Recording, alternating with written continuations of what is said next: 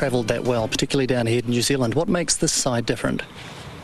I think from 2002 onwards, we started winning abroad, and wherever we have travelled, be it Australia, West Indies, South Africa, now New Zealand, England, Sri Lanka, wherever. I mean, we've won test matches abroad, and we've left some fantastic impressions behind. So, you're just carrying forward that confidence, and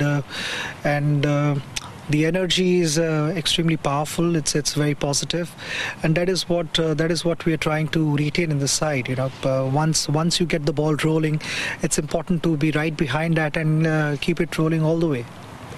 Now, you've been in the game a long time and achieved so much. What motivates you or drives you to keep going now? Well, I've always been a firm believer of chasing your dreams. I think chasing your dreams is extremely important, and my dream was to play for India as long as possible. I mean, that was the ultimate thing for me, and it started because I was in love with the sport. And once you are in love with the sport, there's no need of someone coming and motivating you.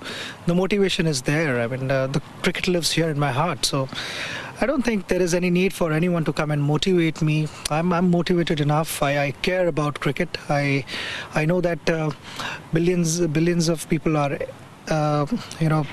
expecting something good from Indian cricket team, and when there are such high expectations, you obviously are going to be on your toes, and it's fun to be in this position.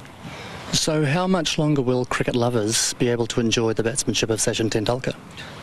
I don't know. I am not in a position right now to answer that question. I've not made up my mind about retirement. I mean, I'm extremely happy to be in this position, as I said earlier, and I'm enjoying the sport.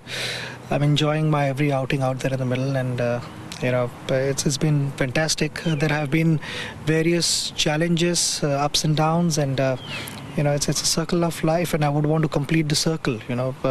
I don't know. I've not thought about it. As long as I'm enjoying and I feel I can give my best, then I would continue to play. The day I, start feeling otherwise, I know that it's time to stop.